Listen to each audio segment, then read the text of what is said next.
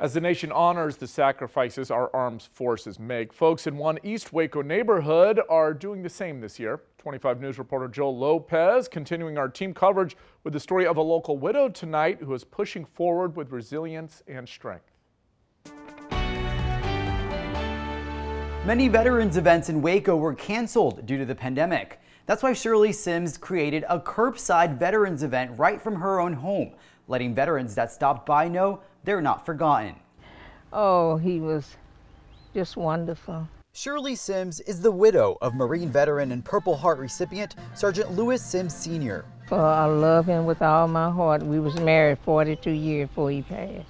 Sergeant Sims passed away 5 years ago, but his memory and honoring other veterans lives on with a little creativity. We just try to show our love by just getting them anything we can, food, advice, help, love, just come on, stop by. That's what we do. This year, Sims and her son decided to host a curbside veterans event from their front yard, full of music and prayer. It is a wonderful experience to be able to come and to enjoy the people here. People that stopped by got a free box of food to help hungry veterans who may find themselves in tough times. I am very thankful.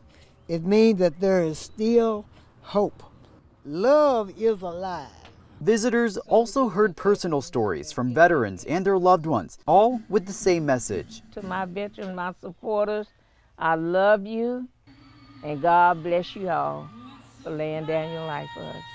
Sims says she hopes to continue helping veterans through her Sunday worship right outside of her house. And of course, thank you to all of our nation's veterans. Reporting in Waco, Joel Lopez, 25 News.